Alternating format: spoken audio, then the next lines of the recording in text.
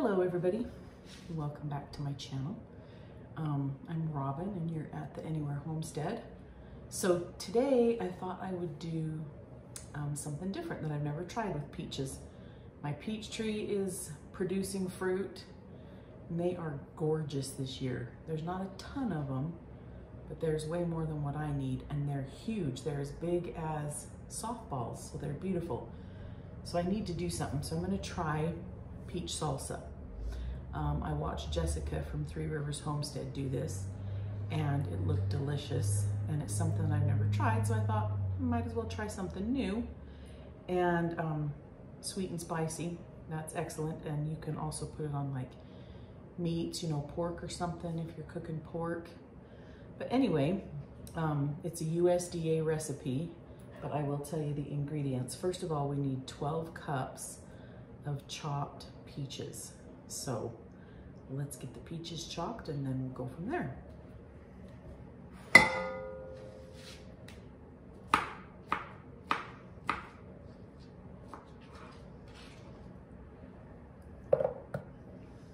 Now I'm kind of small. I wonder if I'm gonna chop in this little gizmo.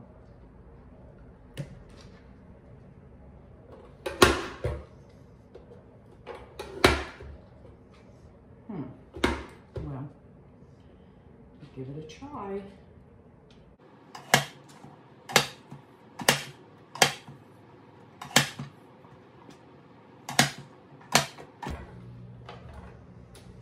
Oh wow, that's really nice. That's perfect. Okay, I've got the 12 cups of peaches all diced up. Now we're gonna do a cup of onions. And I chose red onions just to give it a little color. You can use whatever kind of onion you want.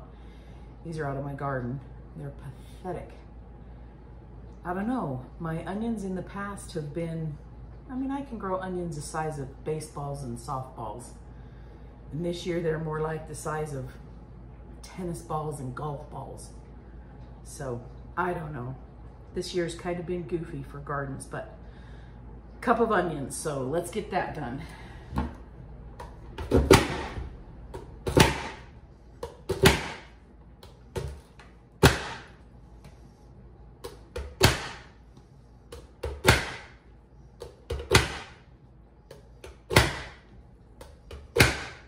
Sorry, that was probably pretty loud. Get those in there.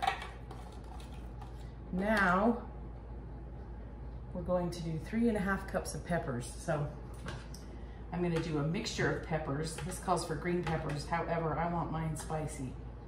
So I'm going to do some jalapeno peppers, some red peppers, green peppers, maybe some banana peppers.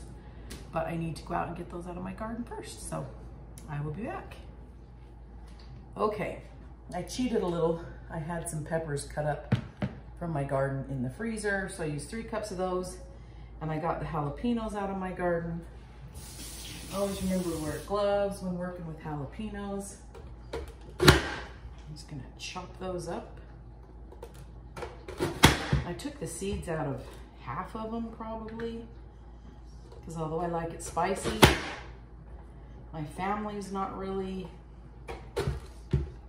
huge. I mean, they like a little bit of heat, but not a lot. So anyway, and put that in there.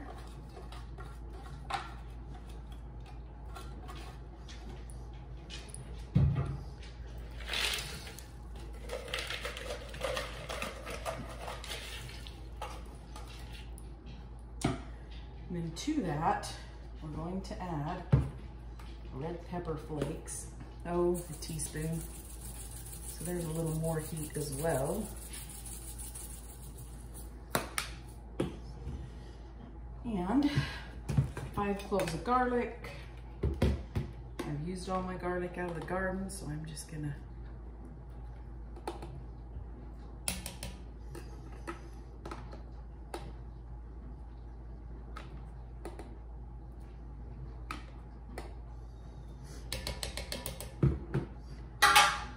add 2 cups of brown sugar.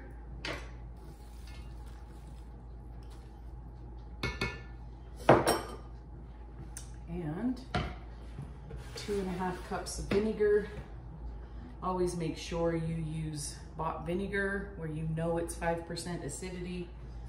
Your homemade vinegar is going to vary. And you need 5% acidity to can safely. Oh, 2.5 cups. Okay, that goes in there. And a cup of water.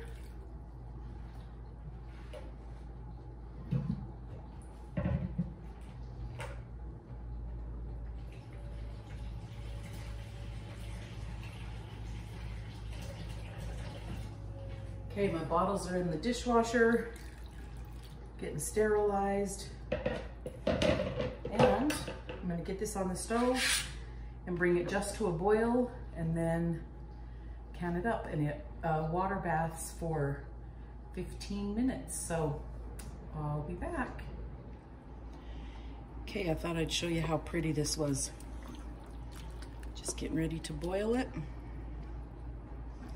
And once it's come up to a boil, I'll come back and show you. Okay guys, we got it boiling. Now let's jar it up. Turn it down. Ouch. That was special. Gonna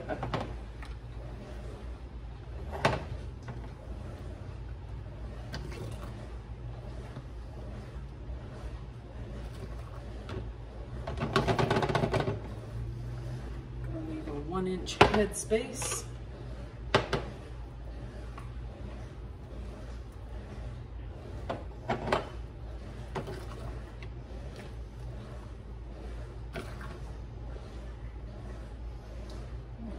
Liquid for that one.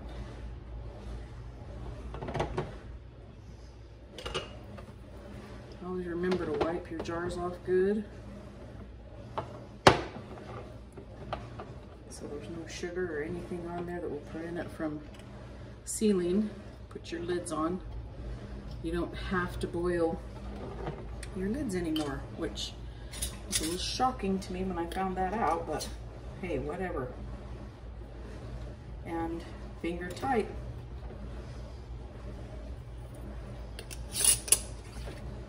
Hot.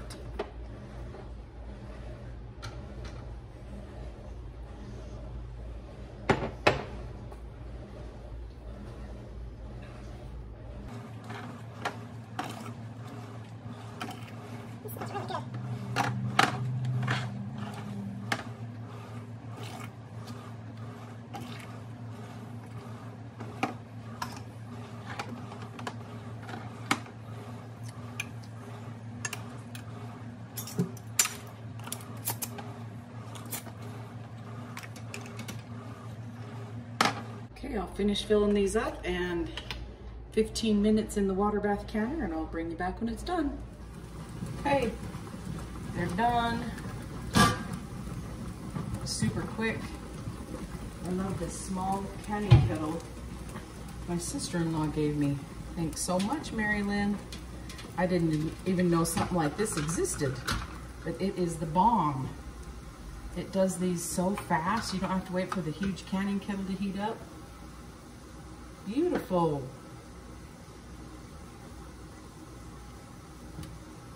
I'm super excited to have these on the shelf and to use them this winter.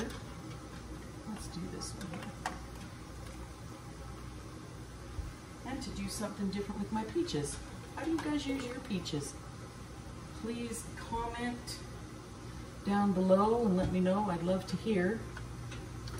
And as always, like, share, and subscribe. That would be awesome. That's what helps the channel grow more. I would appreciate any help you could give me. And now, I had 2 jars of the juice left over. And I certainly don't want to waste that. And then 1 more jar of salsa. And I've got a little teeny one that I'm going to put in the fridge, and I'm going to enjoy that tonight and this week. I'm going to cool this water down a little bit so that my jars don't break. These are still fairly hot, but I'll need some more in there anyway. So, hope this is something you're interested in, and I hope you have the rest of a great day, and I'll catch you on the next video. Thanks, y'all. Oh, gotta add more water. See you later.